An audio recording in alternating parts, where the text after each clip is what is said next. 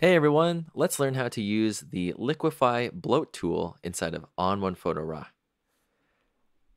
Inside of Photo Raw, let's use the Liquify tools to enhance this surfer image and enlarge him a bit in the frame. So let's head over here to the tool well and I'll grab the Liquify tools.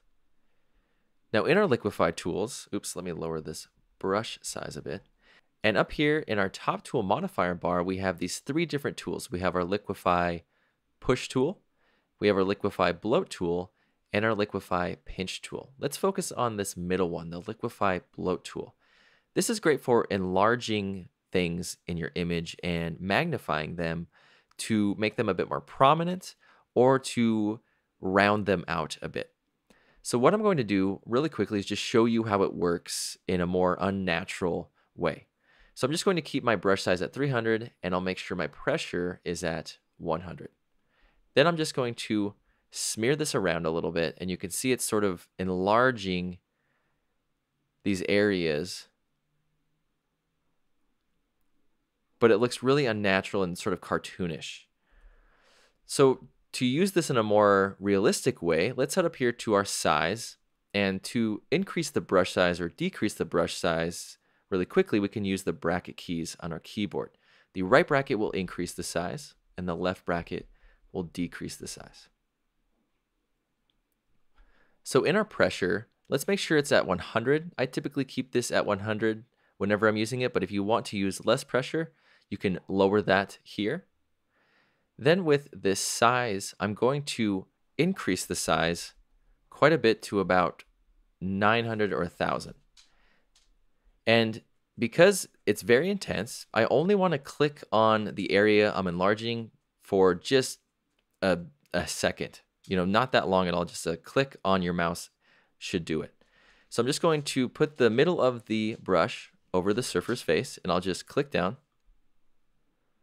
And then I'll do the same thing down here by his surfboard. And then this area where the reflection is on the water. And once you've painted on the Liquify tool into different sections, you can see the different sections are previewed whenever you hover over them. And you can select those sections, you can move them around, and you can also increase the size of those sections. I'll just use the bracket keys on my keyboard. So I'll just do that with those other sections.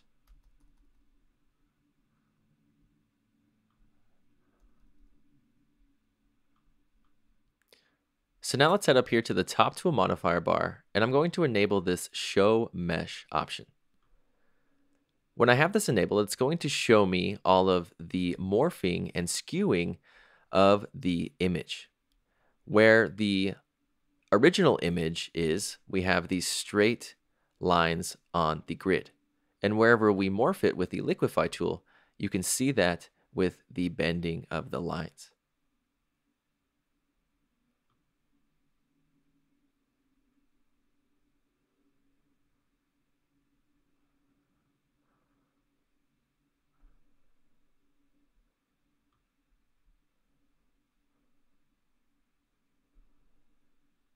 So let's head up here and I'll disable that. And let's just check out the before and after here.